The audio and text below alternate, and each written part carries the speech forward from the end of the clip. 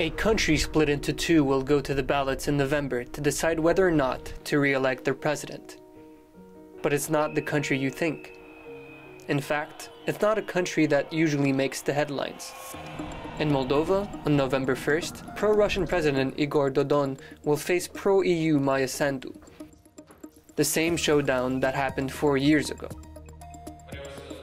When taking power in 2016, President Dodon said he wanted balanced politics between Russia and the European bloc. Eu cred că Rusia ar putea să ajute ca Uniunea Europeană să fie mai puternică, Europa să fie mai puternică. Eu sunt adeptul ideii unei Europe mari, de la Lisabona la Vladivostok. But in reality, he's been moving much more towards Moscow. He's visited EU countries 11 times, but its neighbor Romania, that speaks the same language, not even once. And Russia, 21 times. His opponents accused him of bringing in people from the Russian-speaking breakaway region of Transnistria to vote for him.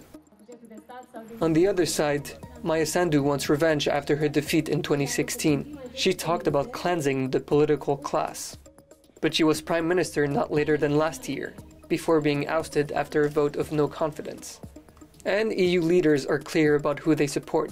Când m-a intrat în Europa, dacă se merită să susțin Moldova, răspund imediat da. Și când se întreabține poate cel mai bine să ducă Moldova la succes, răspund imediat Maia Sandu.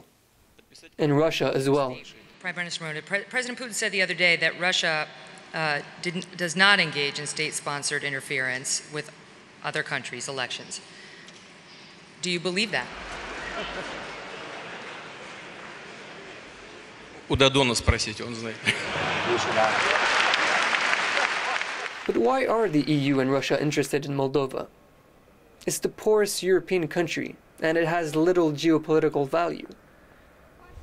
But that's precisely why it's a playground for influence. Both powers can test things out without too many risks. For the EU, Moldova is seen as the next post-Soviet country to include in its union before others like Ukraine and Georgia. On the other hand, Russia still has 1,500 troops protecting Europe's largest weapons stockpile in the de facto state of Transnistria. And EU expansion is not top of Russia's wish list. Regardless of geopolitical split, there's one thing the political class has to solve. Moldovans aren't happy in Moldova. So many are leaving. Out of 2.7 million Moldovans, about 1 million are living and working abroad. Half of them in Russia, half of them in the EU.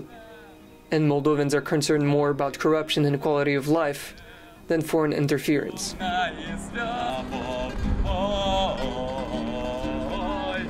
Я не вернусь сегодня домой, и не вернусь сегодня.